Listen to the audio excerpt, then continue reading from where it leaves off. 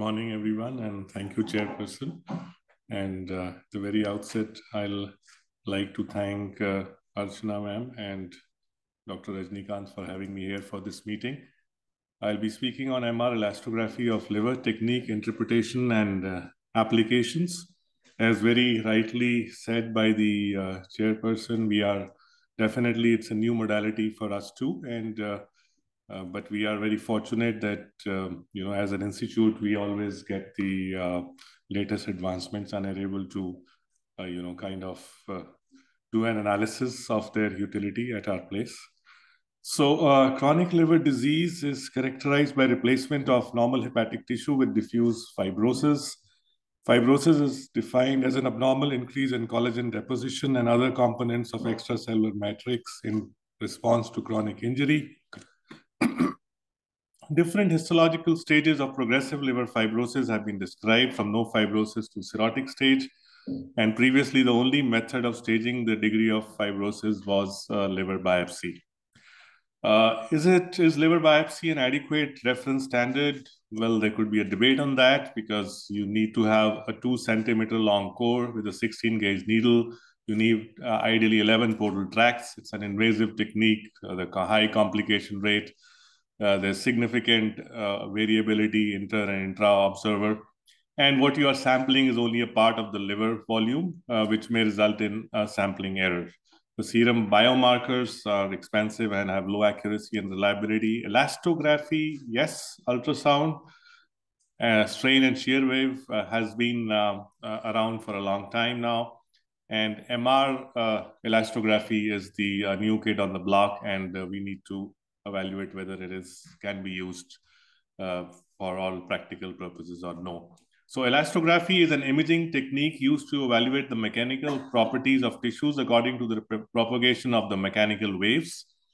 Ultrasound or MRI may be coupled with a device that generates shear wave within the tissue, and the shear wave velocity is measured, which is directly related to the stiffness of the tissue. The propagation of these shear waves is faster in stiff or hard tissues and is slower in the soft tissues. So in strain elastography, it's a direct compression of the tissue, and we, according to the deformity of the tissue, we infer the stiffness of the tissue. On the other hand, with shear wave elastography, we send in shear waves and to push in the waves, and depending on the changes in velocity and the different ways of evaluation, we come to the conclusion whether the tissue is stiff or not.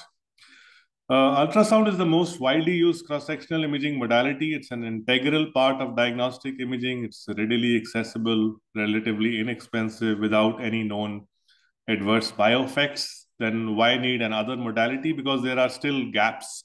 It is operator dependent. It's difficult scanning in obese patients and in the presence of air. So MR elastography mooted as the most accurate non-invasive imaging modality for the identification and staging of liver fibrosis. Compared to any ultrasound LSM technique, larger portions of liver are being sampled with this modality. Combined with diagnostic MR, it is providing the most comprehensive liver imaging examination. But we need to remember is that we should not try to kind of extrapolate the LSM values that we get with the ultrasound shear wave elastography and match them with the MR elastography, because the ways of coming to the LSM scores are different in the two modalities. One is based on the Young modulus and the other is based on the shear modulus. So how do we go about doing MR elastography? The technique involves using an active pneumatic mechanical wave driver, which is located outside the MR elastography room, as shown in that cartoon on the right side. And it is connected by a flexible polyvinyl chloride tube to a passive driver through a waveguide in the wall of the room. And the passive driver is fastened onto the abdominal wall over the liver. So this just shows you the above two images. On the left are the active drivers, and Resoundant is the actually the only kind of company which is at present, I am aware of this one only, which is coming out with this the hardware for the MRE. And then there is that on the bottom left is the passive driver, that is that oval shaped structure that is placed on the patient's abdomen. So where do we place the passive driver? We place it on the right lobe of the liver. And to ensure that we are doing it rightly, we use some anatomical landmarks, and that's the xiphoid process. So it is used for the superior inferior positioning. And the other coordinate is by the mid-clavicular line, and that is used for the right-left positioning of the passive driver. So in patients who've undergone surgery or for some other reason, this may not be the representing the bulk of the liver tissue. So you could also place it in patients with hepatectomy. You could also place it on the right lateral abdominal wall. The passive driver is held in place by an elastic strap under a torso-phased array coil. And you need to set the frequency and the amplitude of this driver. So these are, because this is actually going to give you the final results, what you send in. That is dependent on how you send in and what you send in. So the frequency for all clinical purposes is kind of fixed at 60 hertz. And when we actually acquire these MRE, when it springs up on the console, you are actually the frequency is fixed, that is prefixed by the engineer. So if it is set at a value, it remains at that. We only have we can change only the amplitude. And this is set usually at 50% for an average size patient. It is set at 75% for obese patients and at 25% for thin patients. We can use the BMI to regulate the amplitude. So if it is less than 19, you use 30% amplitude. And if it is more than 29, you use 70% amplitude. So low amplitude may result in low quality elastograms, and the high amplitude may make the patient uncomfortable because of the vibrations. So a phase contrast pulse sequence with motion encoding gradients is synchronized to the frequency of the mechanical waves created by the passive driver. So you can use a 2D gradient recall echo MR sequence, typically with a 1.5 Tesla, or a 2D spin echo ecoplanar imaging sequence. This is used to image the micron level cyclic displacement caused by the propagating shear waves to create a magnitude wave and a phase image. So this is what you get. Initially, you get a magnitude image and a phase image. So magnitude image is an anatomical image. It is telling you at each acquired section level what all tissues are there. So that will help you planning the ROI, because as I'll go further, we'll talk about the ROI planning. And then the phase image that provides the wave motion information. So this is the raw data. Once you have the raw data, the machine itself, you have the software there, which uses an inversion algorithm, processes the raw data to create maps and images. So the image that you're seeing in the top right, that is the color wave image, and it shows the propagation of the shear waves. That's an important image, because when you analyze this, you will be able to progress further. So I'll come to that when we talk about the interpretation. So then you also have the bottom two images are the grayscale elastogram and the color elastogram. So the color elastogram, here you are seeing that the bulk of the liver is coded red. And if you see that bottom bar, the color elastogram has a stiffness range of 0 to 8 kilopascals. So towards the left, it is violet. And as you move towards the right, the color code increases towards yellow and finally red. So the grayscale and color elastograms with and without the superimposed 95% confidence maps. So that is another very important asset that you have to determine whether you've got your acquisition right. So it is a checkerboard on the stiffness map to exclude regions in the liver that are less reliable, noisy, and discontinuous stiffness data. So if you have a checkerboard, as you see on the image on the right, you want to plan your ROIs. You see the checkerboard, very fine checkerboard. You have to plan your ROI and exclude those checkerboard things to have a higher confidence when planning your ROIs. So what is the patient preparation you need? For chronic liver disease patients, that's mostly the patients that will be imaging for the liver. You have to have a fasting patient status of 4 to 6 hours.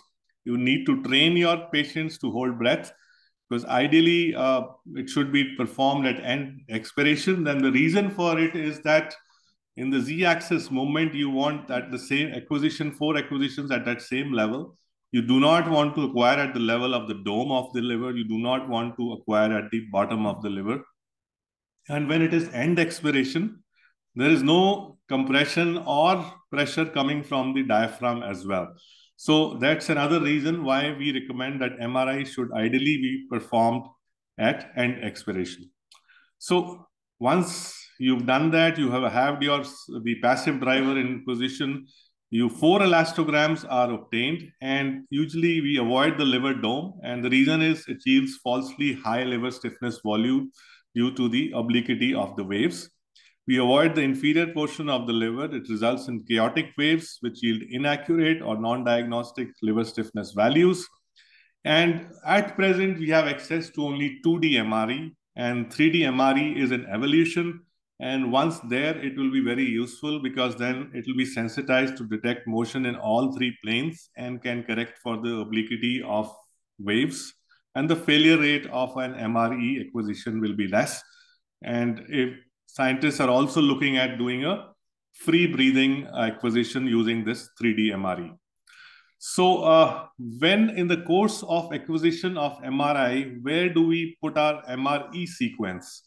So is it affected by contrast? Actually, no, it is not affected by the IV gadolinium-based contrast injection. Though there is some authors say that if they do the acquisition after the IV contrast agent, they may get better MRE values. The reason they give is that the signal intensity of the liver increases. How it affects the MRE acquisition, that's not very clearly pointed out. So at present, you can bring in your MRE acquisition at any point in the timeline of your entire MRE evaluation of the liver. So as far as the other protocols are concerned, we have different protocols for 1.5 Tesla and 3 Tesla. For 1.5 Tesla, you're using a gradient echo.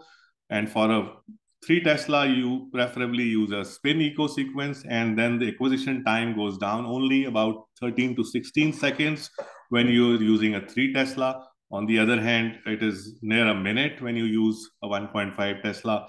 And then you get only 4 slices with a 1.5 Tesla. With a 3 Tesla, you can go up to 9 images. And rest of the things are nearly similar. The settings are different, but that is the end result is nearly similar. So once you get this acquisition, how to interpret the MRE? So you have to look at the color wave map. That's very important. So you have to exclude areas of poor wave propagation, low amplitude waves, or wave distortion. So the wave at the top is a better amplitude wave than the wave at the bottom. And the reason is a high quality wave forms parallel to the outer surface of the liver and propagates undisturbed through the liver. Low amplitude waves are darker, have a poor signal to noise ratio, as you can see in the image at the bottom. As you go towards the center, it is becoming dark. Not that you can't read it. The information that you get with this color wave map finally with the elastogram is inferior to the one you'll get at the top. So wave distortion or wave interference is defined as waves that either do not move parallel through the liver or are disrupted, and this may lead to an artifactually high or an artifactually low LSM value. So here again is just to show you a variation. So if it's a normal liver, what happens is that the parenchyma of the normal liver attenuates the shear waves more than a cirrhotic liver. So the waves are thinner and become darker as they move centrally. And the cirrhotic livers, on the other hand, have thicker waves. So here, as you can see, the checkered box is covering most of the liver parenchyma. So you just have a small region that is not covered by the 95% confidence map. So a normal liver, if you get this kind of acquisition, this is okay to accept it and go ahead with the measurements as the ROI with whatever little liver you have, because it is the inherent liver parenchyma property of a normal liver that is not allowing you to draw a bigger ROI in the entire liver volume. So the cause of a low quality elastogram is a poor shear wave delivery, too high or too low active driver power setting, the amplitude that I talked about. In case there are interfering paramagnetic materials like coils or the stent, the tip stent, it may interfere with the elastogram quality that you get. And then the motion artifacts, the breath hold is not great, then also you can have a low quality elastogram. Causes of a non-diagnostic elastogram: in case there is significant iron load, that you'll be able to decipher on your routine other examination MR that you'll be running along with the MRE. In case there's a non-functioning active driver, or there's a disconnected or kink tube connecting the active and passive drivers. So once you have done a kind of check that the quality of elastograms is good, you draw the freehand ROIs over the largest part of the liver. If you remember, there are 4 slices. So on each of these, you are going to draw your ROIs. You avoid the outer liver margins, be within 1 centimeter or more within the outer liver margin, and avoid the edges of the 95% confidence map. Avoid the non-hepatic tissues, fissures, gallbladder fossa, and large blood vessels. Avoid the left lobe of liver, because this is usually due to the cardiac pulsations. This has motion artifacts. And once you've drawn the ROIs in kilopascals in each of these images, you have the mean LSM and the ROI in squares, the area. And you can then go ahead and have a weighted arithmetic mean by adding up all these values at each level, slice level, and then dividing them by the areas, total area. So the recommended diagnostic area is like you have ROIs from all sections should contain at least 700 pixels for an examination. In some vendors, you will finally get the total of the pixels that you have marked on the elastogram images. So it is also important to know that there are some pseudo values that you can get when interpreting the MRE sequences. And these are called the hot spots, which are focal areas of elevated liver stiffness that are artifactual. One is in the box is showing you because of the passive driver that is placed, that will give rise to an artifactual high LSM value in that region. Then there is the liver dome hotspot. Then there's random areas of wave dispersion. And then if you have a hepatic tumor or focal fibrosis, that is, you have to be careful when you mark your total ROI that this is identify that focal area. And that is an isolated hotspot that you can have in the elastogram. So these are the values that are given for interpreting what you get finally as a result in the MRE. So less than 2.5 kilopascals is a normal, 2.5 to 2.9 kilopascals is normal or inflammation, 2.9 to 3.5 is stage 1 or 2 fibrosis, 3.5 to 4 kilopascals is stage 2 or 3 fibrosis, 4 to 5 kilopascals is stage 3 or 4 fibrosis, and greater than 5 kilopascals is stage 4 fibrosis or cirrhosis. And these values are given forward for by all the vendors, because at present, most of these vendors will be using the resoundant active driver and the same passive driver. So you can use these across all vendors, unlike the ultrasound values, which may differ from each different vendor. Machine to machine, you may have different interpretation values. So the clinical applications for elastography: staging of fibrosis with the main objective of determining the presence or absence of advanced cirrhosis, follow-up of patients of previously diagnosed fibrosis, follow-up of patients on antiviral therapy, distinguish benign and malignant hepatic lesions, and useful for response assessment for chemotherapy and loco-regional therapy.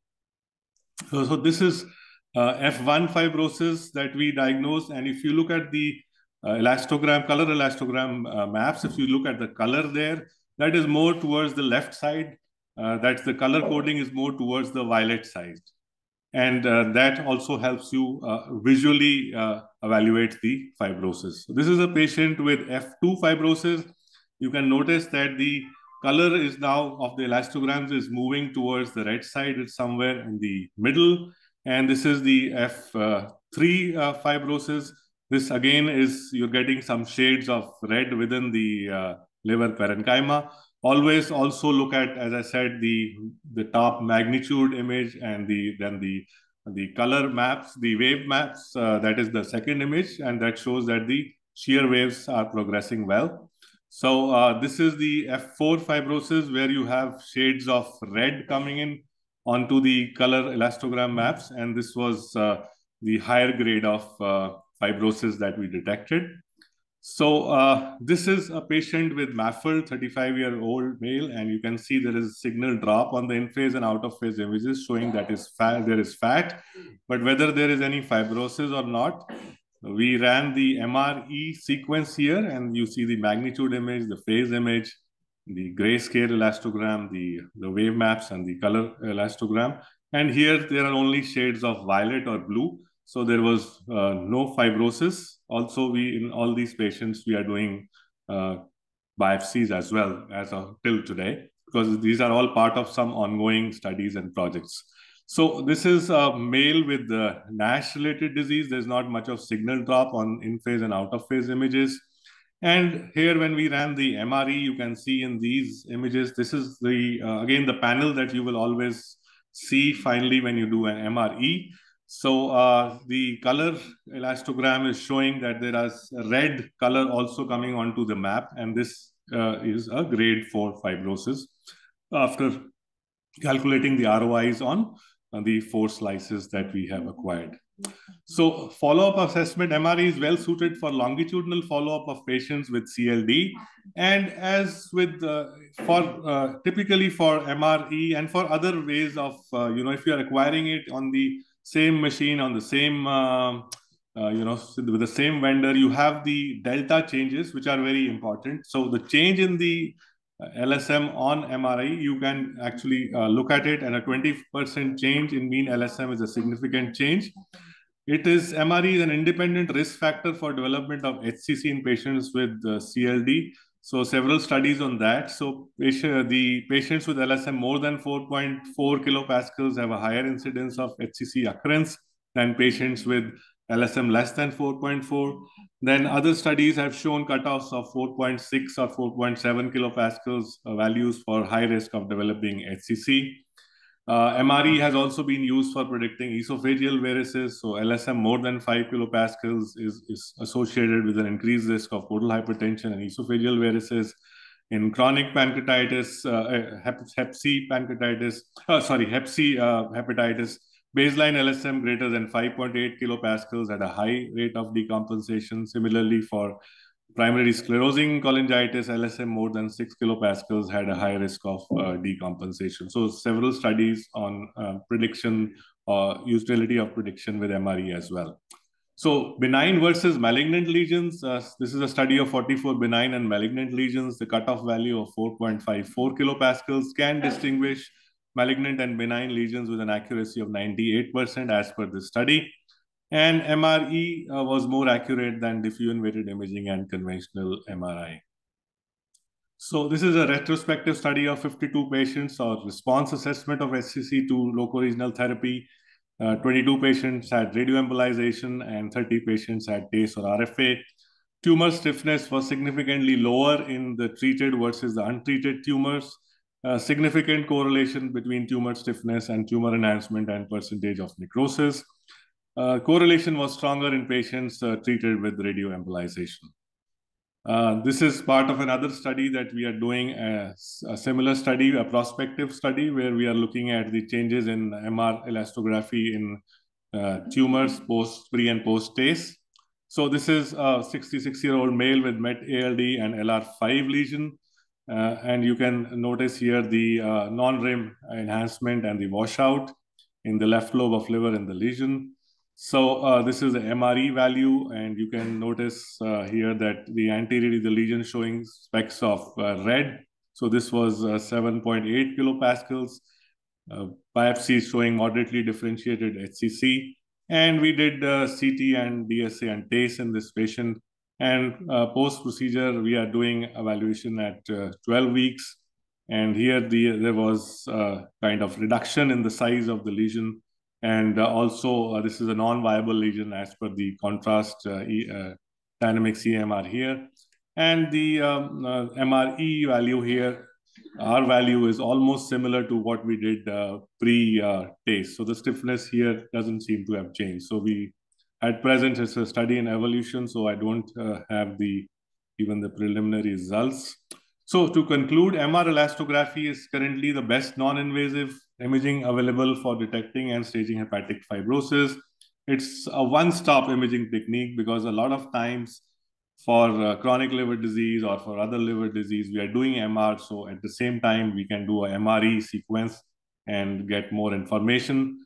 Obviously, there is a need for optimal imaging technique, high quality control of images. As I discussed, we need to ensure that the elastograms generated are of diagnostic quality and not low diagnostic quality or non-diagnostic. You need to have correct interpretation of the images, and we need to evolve a structured reporting pattern of these elastograms to make the MRE actually viable and reproducible. And you should also actually have a kind of checklist for your radiographer who's evaluating the MREs, or most of the times one of us has to be there on board with the radiographer as of now to ensure that the quality of MRE acquired is of diagnostic quality or no.